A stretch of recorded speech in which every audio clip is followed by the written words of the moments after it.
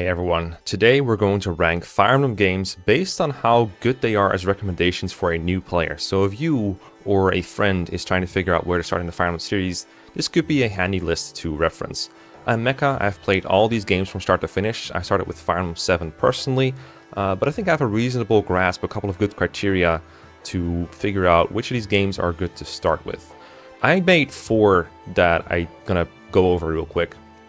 First of all is that it needs to have some kind of tutorial to get someone into things. Fire Emblem is a complicated game when you're new to it. It has a lot of numbers.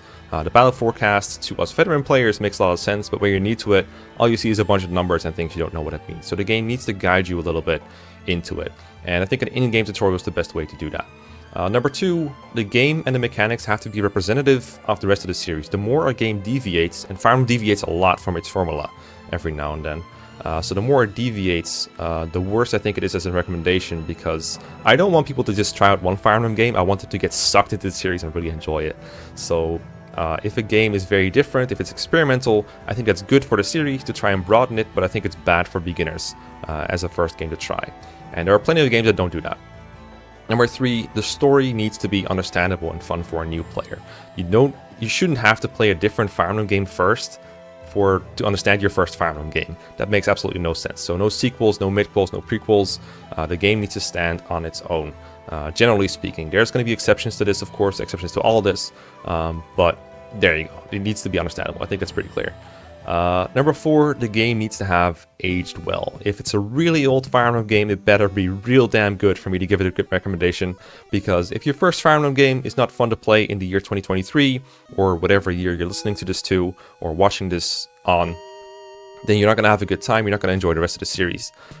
So even though a game might have good objective quality for its time, like if it was really ahead of its time, that's great. Put it in a museum, but don't recommend it to a new player.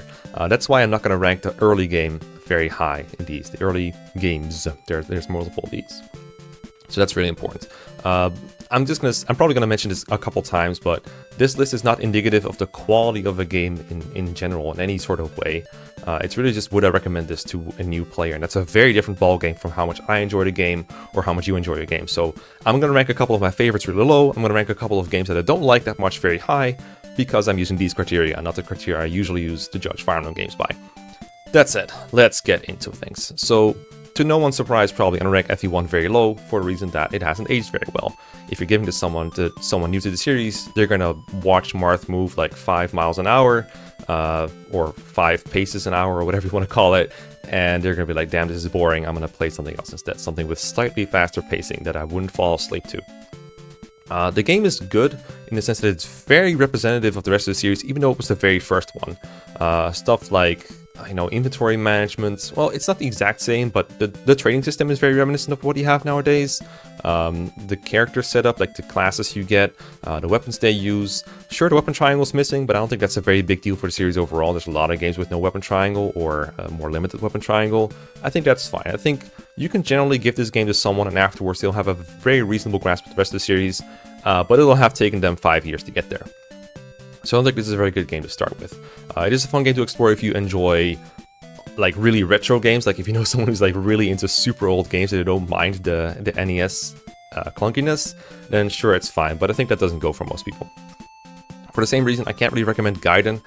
Also because Gaiden, I think, kind of fails on the representative aspect. I think it doesn't do a very good job of conveying some important Fire Emblem mechanics. Specifically, the fact that everyone can only have one item and all items have infinite durability. It's really a big part of Fire Emblem, I think, that units can have multiple items, weapons, and, usable items, vulneraries and stuff on them. I think that management is a big part of what makes Fire Emblem. And also, it doesn't feel like... There's a lot of differences from, like, normal Fire Emblem games. Usually a Fire Emblem map chapter is, like, solid design. It's, like, treasure to get, and places to go to, choke points to stop, enemy thieves to stop from taking your treasure, recruitable characters. It kind of doesn't really have that. It's generally just you have your army plopped in somewhere, and you have the enemy army that's just kind of all over the place, and they just come at you, you have to rout them all. That's all there is to it. That's some Fire Emblem, but I don't think that's core Fire Emblem. Also, the world map in general, it doesn't really feel like a Fire Emblem game in that sense. I know later games have world maps sometimes, but it feels... I also like to compare it to like Super Mario or something, where you're just going across the land playing like one level at a time. It's a fun way to do Fire Emblem, but I think Fire Emblem is most represented by like you go from one chapter to the next chapter with some story in between, and that's it. The game just keeps you constantly engaged. It's really hard to explain, but I hope you understand why the vibe of Gaiden, I think, is very different from most Fire Emblem games. And even though I enjoy that vibe personally, I wouldn't recommend it as a first time, just to make sure that someone, you know, really gets Fire Emblem the way that most Fire Emblem games are. Then we have Mystery of the Emblem. I'm gonna rank this one a little higher than most old games because, like I said, the Marth games are very representative gameplay-wise, and this one is a strict upgrade from FE1 in almost every way. It feels better to play, but not better by enough that I would rank it much higher. It still hasn't aged that well, and I think the remakes overall do a better job of introducing someone to the series without turning them off from the clunkiness. This game is very popular in Japan. Similarly, FE1 was very popular in Japan when it came out, obviously. The series wouldn't have gotten where it is today if it wasn't for FE1, but that's not what we're ranking here. What we're ranking here is someone comes up to you in current year, 2023 or whatever, and says, hey, I want to get into Fire Emblem, what game should I start with? Do you tell them FE3? Probably no. They could be worse off, but I think they also could be much better off, so that's where FE3 goes. Genealogy, a game that I think most people know is not going to make it just based on how representative it is based on the rest of the series. The first thing you have to do when you get someone into Genealogy from another Fire Emblem game is explain all the things that work differently. Stuff like the pursuit skill, the fact that you need that skill to double attack as opposed to some kind of attack speed threshold. The part where weapons can no longer be traded freely, but instead have to be, you know, sold to the pawn shop and then bought again. The fact that they have a kill tracker to figure out whether a weapon can critical or not. The inheritance system, maybe, the way villages work. It's all so different from everything else that I don't think it makes sense to start with Genealogy. There are people who started with Genealogy and it worked out fine. The other part with Genealogy and these older games that I didn't mention yet is that there's no tutorial. Of course, that was probably because these games came with instruction manuals, or in the case of Thracia, I think there's like a VHS tape you could put in to figure out how the game works. If you got the right version, that is. These are great for introducing you to things if you like reading those kind of things. But I think nowadays it's better if the game itself teaches you how to play. And Genealogy, it has a couple of villages that tell you how stuff works. But at the beginning, you're just given a story, and then you just start with Sigurd and his knights, and it's just like, alright, go nuts and try stuff out. And some people enjoy that, but I think nowadays most people would like a tutorial. And that's why I've written I think a blind player guide for FE4. I think I posted it on the Fire Emblem subreddit a long time ago. Because I think most people are going to appreciate that more than trying to figure it out on their feet. So that's why Genealogy is not going to rank very high. I'm going to rank it like below FE3 for this. Again, it's nothing to do with the quality of the game. Thracia is, well, first of all, it's a mid-qual to Genealogy, so you don't really understand what the hell is going on. You probably could get away with playing it story-wise if you're okay with getting spoiled for a future FE4 playthrough, because the opening of FE5, like the opening scroll when you start up the game, I think it spoils FE4 for you. So I would never recommend someone open this game unless they've at least played the first generation of FE4. So don't start with Thracia for that reason alone. In addition, it is more like the modern games than someone like Gaiden or Genealogy, in the sense that the maps are a bit smaller. It's, you know, the army versus big group of enemies, but you have like battle preparations and stuff. It's really hard to explain, but then again, it also has a lot of deviations from Fire Emblem, like capturing and the way the build stat works, movement growths that are never seen again. Fatigue is a very big one that has never been seen again in the way that was in Thracia. So I think those differences do disqualify it as a good first game very easily. I would honestly put it below FE1 for that reason, because there's this, it fails every single criterion that I have, really. Except like the age well thing, I think it had aged well, but maybe not enough for most people. I think some people would still find it old and annoying to play. It does have some menu clunkiness still, not as much as the NES games, but it still has some SNES clunkiness. The first game that I think is acceptable to recommend to new players, not great, but acceptable, is The Binding Blade, FE6. Not just because it has Roy in it, who is in Smash Bros and everything, but also it has a tutorial. It's a little bit hidden. It's the one where you have Roy and I think Wolt shows up and Cecilia. Most people will probably just start the game and go from there. And that's not really a tutorial integrated within the game, but it has one. The game and the mechanics are very representative of the series as a whole. What Binding Blade looks like is basically what the rest of the series looks like when it comes to item management, the way menus work, the battle forecasts, doubling mechanics, rescue dropping, all that stuff. It's all in there. So that works very, very well. And, you know, the game is just solid. The only reason I'm not putting it higher is because Binding Blade is a little harder than most games are. In normal mode, I personally, when I replayed normal mode a while ago, I didn't find it too bad. I was actually like, damn, for someone used to hard mode, this is laughably easy. But I know I've seen newer players struggle with FE6 the first time. I do believe it still has ambush spawns, which are a very big problem. To be honest, most games down here have ambush spawns. I didn't really mention them yet, but I think those are very unfriendly to new players. Binding Blade also has that good ending problem where unless you do very specific things, keep very specific characters alive, bring specific characters to recruit other specific characters, you're gonna miss out on the good ending the first time around. That might give you some replay value, but it also probably makes you feel a bit empty when you first beat the game. And then the guiding chapters themselves just feel like a bit of a slog. I think Binding Blade is better enjoyed when you're more acquainted with the series and you're willing to look into a game a little bit more before playing it for your first time, and you just kind of see it as completing a quest for yourself. Like, I've got to get this thing, Like, there's a lot of joy to be had in playing games blind, generally speaking, but I think there's also some joy in playing a game while constantly checking a guide. Not the annoyance of checking the guide, but I think it's kind of like using a treasure map to find a treasure. That's how I would compare playing the Binding Blade for the first time with a bit of a guide. It's kind of like how I enjoyed the spin-off Tearing Saga, for example. It's just having someone there to help me guide through it. I think that makes the best experience for Binding Blade, and there's a different enjoyment to be had compared to playing blind. I know it sounds silly because it sounds like a hassle to have to look everything up, but I think that can be a fun experience sometimes, but I wouldn't put Binding Blade any higher than this. It's a fine game to start with if you're really low on options, but you probably aren't because this game is Japanese only. So you have to get a translation patch and everything if you want to play it in English.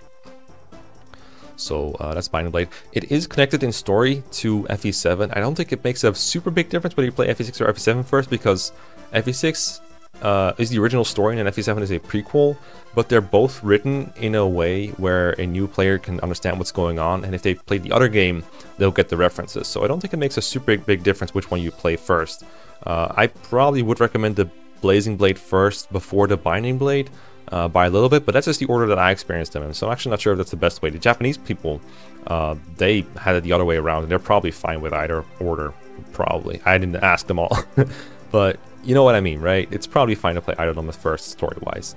And the game has aged pretty well. Obviously, it's not the most polished version of the GBA games, but it's pretty solid in most respects. Blazing Blade is like a polished version of FE6 in most aspects. I think it's no surprise to see them kind of rank this in S tier. Yes, I know I've raved on the story. I've like gave it a pretty bad reputation over the years with a video series about it. But for a first timer, you're not going to notice the issues with it. You're just going to have fun with it, and it's perfectly understandable and fun for a new player. The story is good enough for a new player. It has a very long tutorial that most veteran players hate. So that's why that's kind of one of the reasons I want to recommend it first, because if you play it first, you're not going to really get annoyed by the tutorials. In fact, the way I played this game the first time, I got through all the tutorials while still screwing up horribly, like I didn't take in any of the lessons that the game gave me. I had a reverse idea of what the weapon triangle was, for example, because I was stupid and didn't read the numbers. So the tutorial did not bother me when I first played it. There's also very little reason not to introduce someone to the series with like the Lin tutorial with like Lin's animations. I think almost everyone got hooked on Fire Emblem when they first played FE7. That game is just for almost everyone, I would say, to at least try a little bit first. It's super great. It has aged super well. All the GBA animations have. The story, like I said, it doesn't really matter that much whether you play FE6 or FE7 first. I'd recommend FE7 first by a slight margin, but it doesn't matter all that much. And the game teaches you not everything you need to know in the first 10 chapters, but it teaches you enough to get going. And even then, even if you suck at the tutorial, you can still learn your lessons in the Hollywood mode part of the game. The game doesn't really hold your hand per se at that point, but it does still every now and then introduce you to something new. Think of like the magic triangle is like mentioned in the tutorial message somewhere in chapter 17 or 16 or something. So there is quite a bit to learn in Fire Emblem, and FE7 I think provides like an okay environment to do all that while still giving you a good experience overall. Sacred Stones, I think it's like an improved version almost for tutorials for like, not for newer players. It is a tutorial that's less annoying for new players because instead of having this Lin mode tutorial, what they have instead is the tutorials integrated into the chapters that are already there. So the first 8 chapters or so introduce you to all kinds of concepts more naturally, like it's just better integrated with the rest of the experience. Stuff like trading, rescuing, it's just right there in a chapter that's also just fun to play if you're not looking for a tutorial. And all these are just on easy mode, so if you play on normal mode or hard mode, you won't need to get bothered with tutorials. But again, we're assuming new players, we're assuming they're playing on a difficulty that gives them some tutorials, and in that case, Sacred Stones is absolutely great. I'm not sure whether to put it over FE7 or FE8.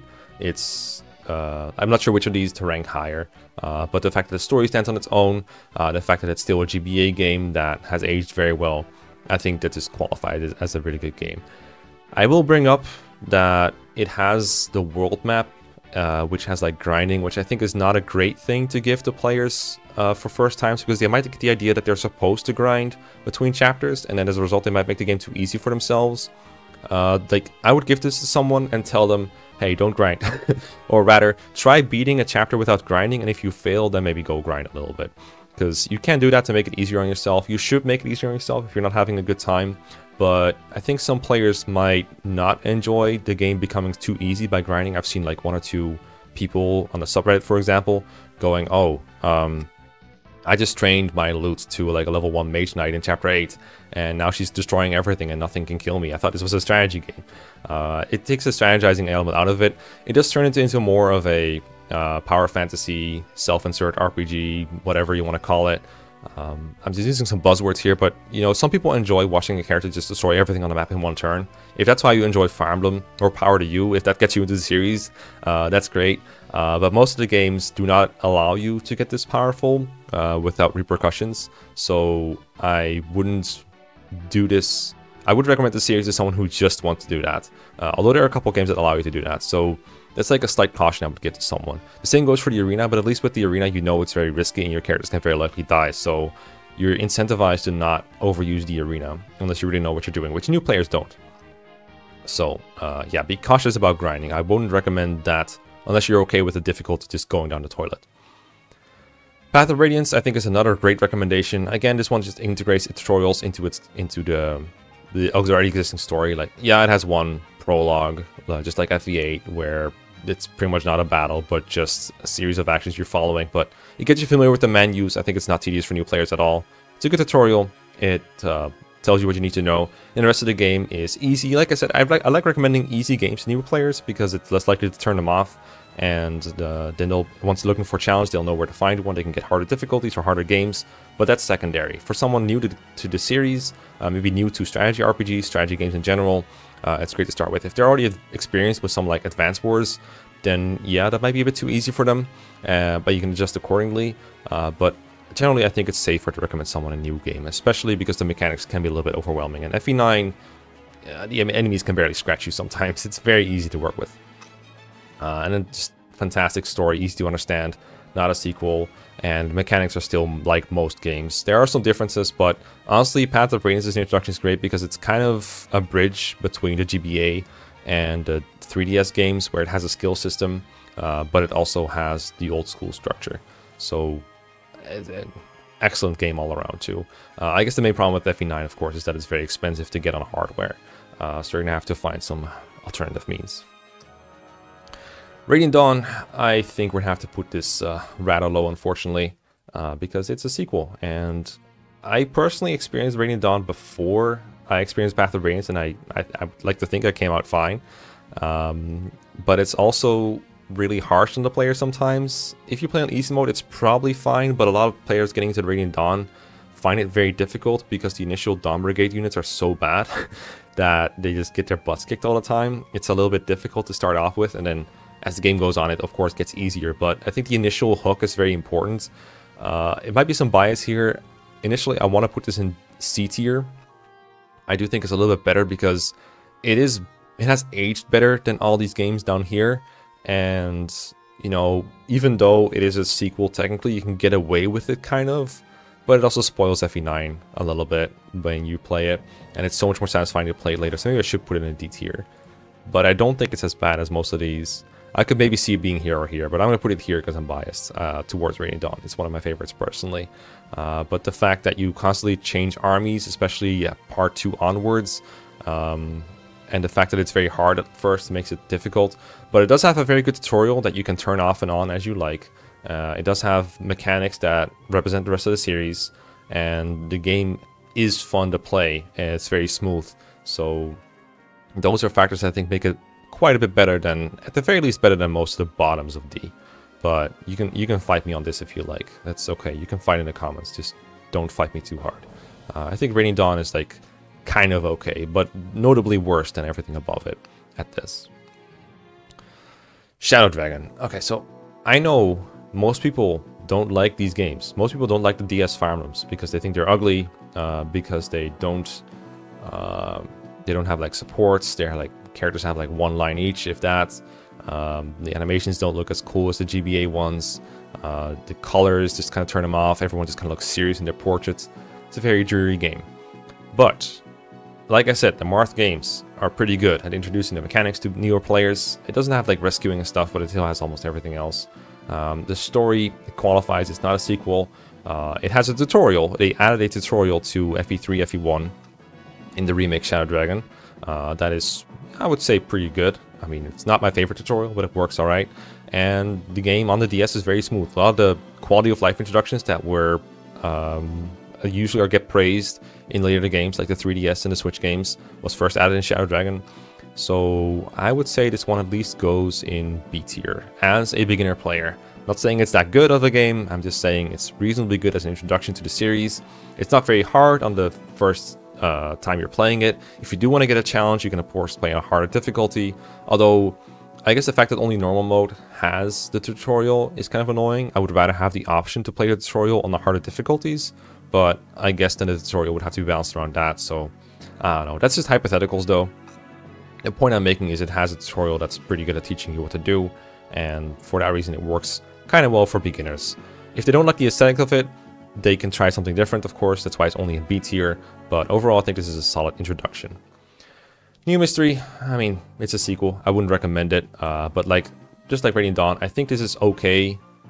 It does have like a very lengthy tutorial that you can play. It's like 8 chapters that teach you the basics of the game as well. Some more advanced things. Like the prologue is just about like the real controls and stuff.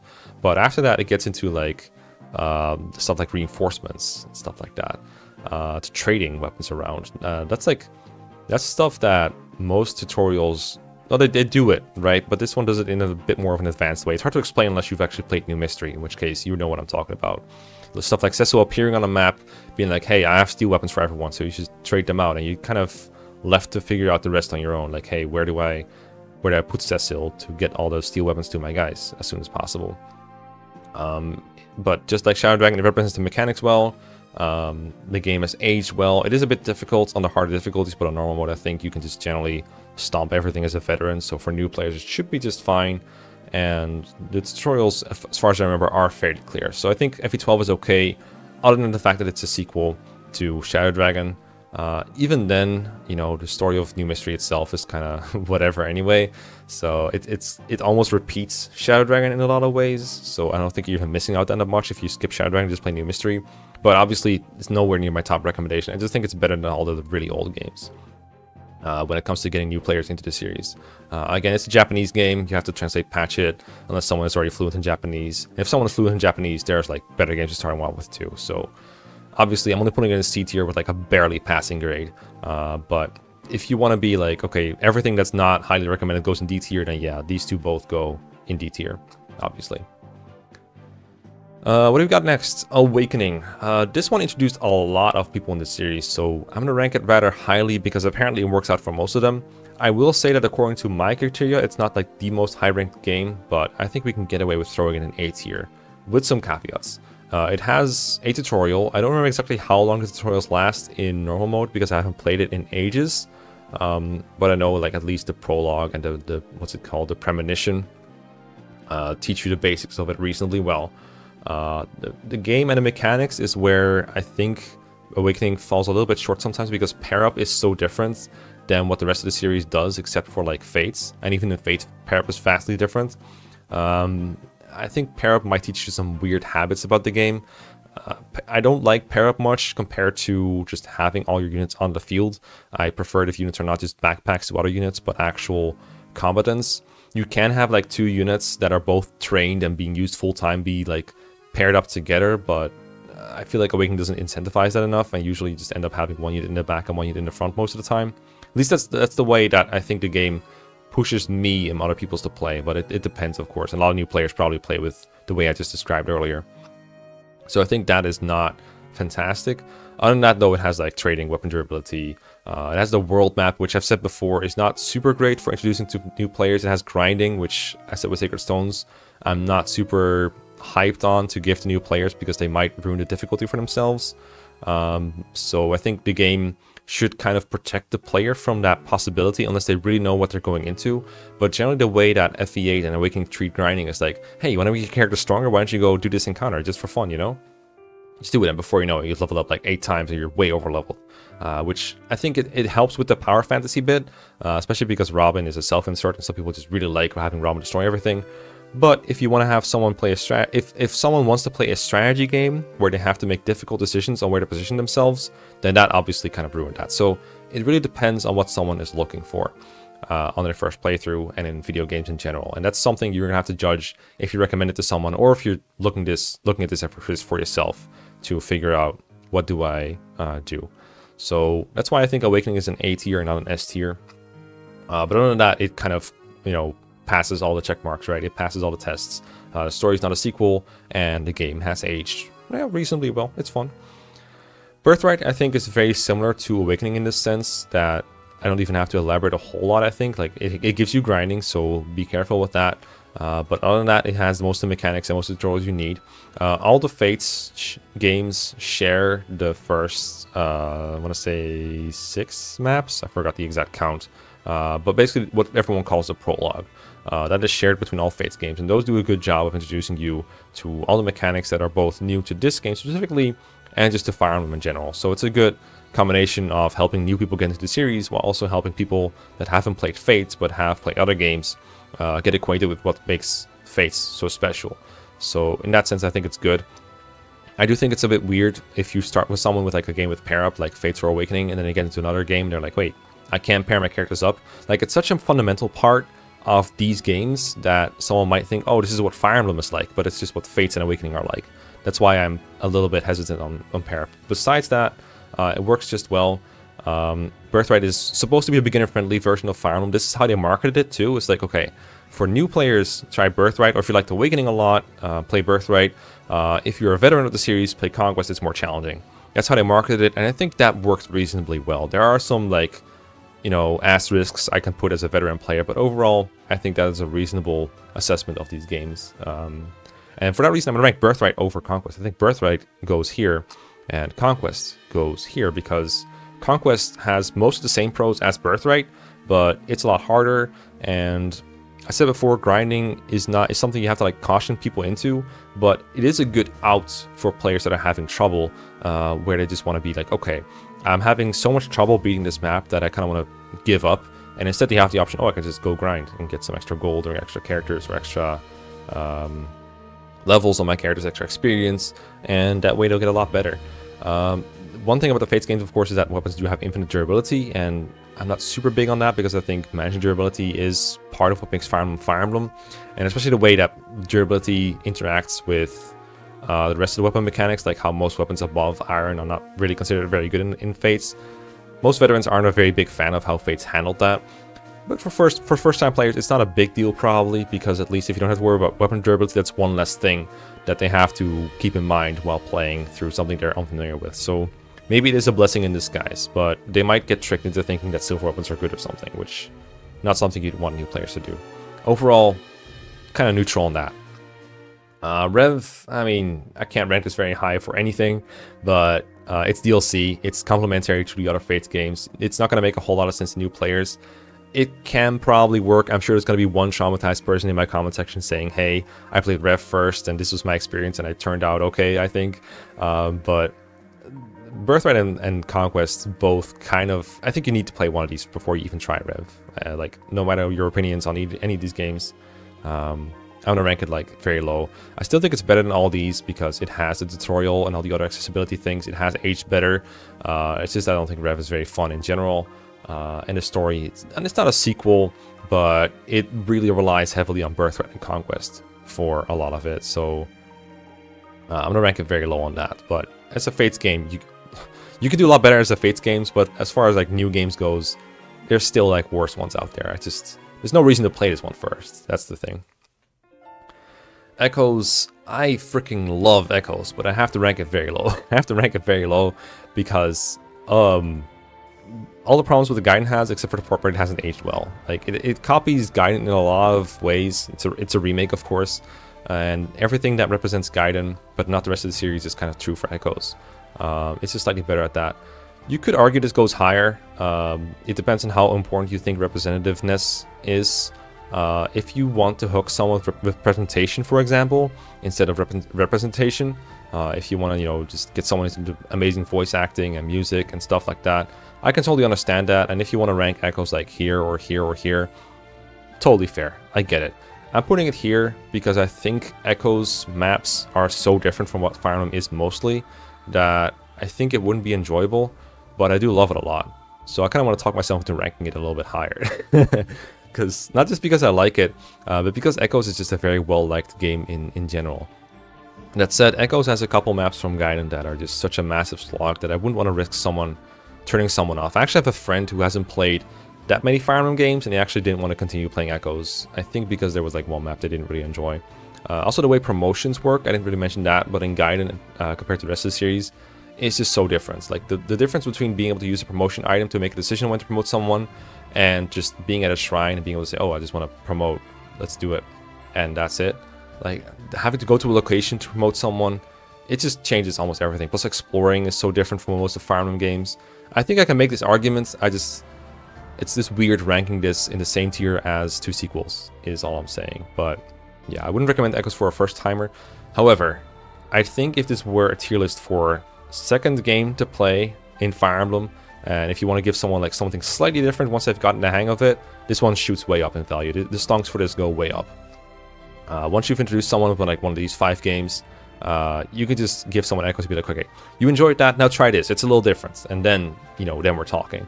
Then we could put this in like A and S, because I would not want anyone to miss out on the experience of playing Fire Emblem Echoes Shadows of Valentia for the Nintendo PC. But I think to get into Fire Emblem, I think it's nice to experience something else first. Then we have 3 houses. This probably introduced the most people to Fire Emblem, at least in the modern era, out of like all games, because God, it was so massive when it first dropped. But it is very different from most games. It does have a tutorial at the start that teaches you, again, the most important basic things about Fire Emblem. But it misses a couple things, or rather it has a couple things that I think might change the way that someone sees the series as a whole once they've tried it. The part with the monastery and the teaching, the tutoring, ranking up skills like that, it's so different. And this again, I'm trying to separate this completely from the fact that it's not my favorite way to do things, and I slightly dislike it. And it's just the flow of 3 houses. There's so much time between the core Fire Emblem gameplay. I feel like you spend most of your time on the calendar screen or in the monastery doing stuff like that. Like, Fire Emblem 3 Houses just does not respect your time if you're looking for turn-based combat, which is what most of Fire Emblem is about, I think. It's more of a slice-of-life simulator or a school day simulator or whatever. If you enjoy that, that's great. But in that case, I think you'd be better off with a series like Persona 5 or, the series like Persona 4, you know what I mean? That's what most people compare 3 Houses to when it first came out, is Persona. So I'm not sure that if someone enjoys those aspects, they would enjoy all of Fire Emblem. And again, I want to suck people into what makes Fire Emblem, so I want to give them as much Fire Emblem as possible, and everything else I think distracts a little bit from it. That said, if you enjoy 3 Houses and then you want to explore the rest of the series, that's great, but I think you're going to have to adjust your expectations from there if you do that, and that I think is what holds 3 Houses back a little bit. So that said, I'm still going to put it in A tier because clearly it has worked for getting people into the series. There was a huge boom in the Fire Emblem community from people checking out Three Houses.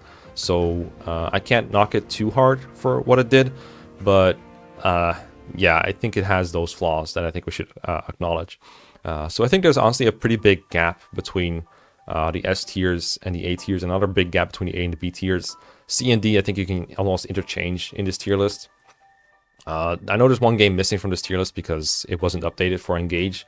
I would rank Engage probably like around A or B tier as like a fine introduction with tutorials and everything.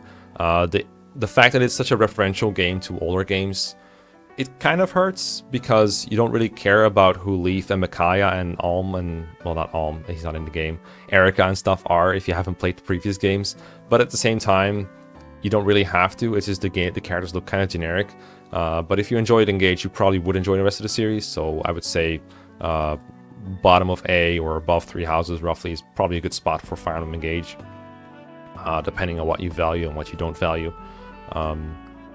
It's a fine introduction. I would prefer something else, but that's what the other higher tiers are for. So yeah, let me know in the comments what you think. Obviously, most people watching this will probably be familiar with the series as a whole, but I'm still curious what your opinions are. So thank you for watching, and let me know what you think, and I'll see you next time. Peace!